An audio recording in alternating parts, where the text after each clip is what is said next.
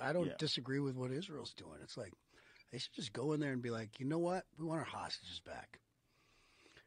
If we don't have them back, clock starts now. In 24 hours, we're going to start bombing, killing civilians, 30, 40,000 at a time. So you civilians better pack up and you go against Hamas. You go against them. We're not playing games with you. But that's the only thing people understand. This is what happened in Nagasaki and Hiroshima.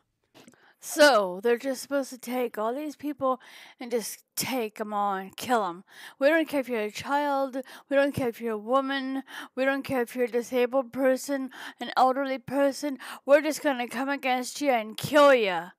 This is sickening, disgusting. What kind of viewpoint is this? You have some of our people, so we don't fight you. We go and kill everybody. And maybe some of your outlying neighbors, maybe some of the people in another country who just happen to be too close to your country. This is disgusting. It's called genocide, and it's called that for a reason.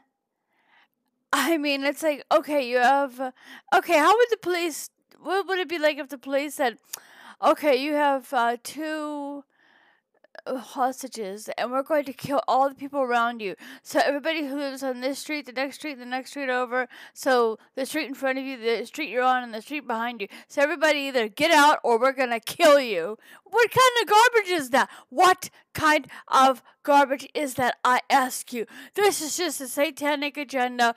Just kill everybody. Who cares what it does to anybody? We don't care. It's your time to be sacrificed. You're done. What kind of garbage is this? This is ridiculous. I'm sick and tired of this world. I'm sick and tired of this garbage. It's sickening and it's making me mad. I just can't stand it anymore. It's just like, well, you're in the way. Let's kill you. Bye. What in the world? I mean, nobody has any regard for anybody.